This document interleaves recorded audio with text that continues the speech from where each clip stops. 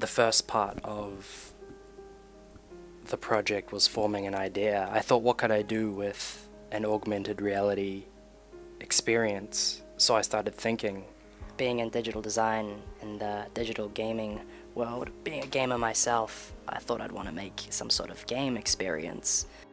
So I started doing a little bit of research online, what sort of games I could make and get into. Found myself a lot on YouTube looking up other augmented reality projects and what was achievable. In the end, I decided on some form of puzzle type game, which led me to my first concept, which was the maze. See what sort of interface I wanted to make it, what shapes I wanted to work with, color, that sort of thing. After research, I started to form the actual game and build the game itself. How difficult the game should be, and a lot of level design played into it.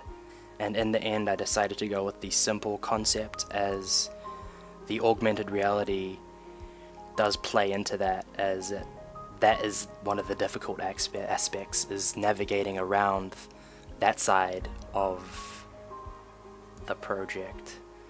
That would play into the control of the game itself, where the tilting, if you're trying to work through an extremely difficult maze, it makes it that much harder.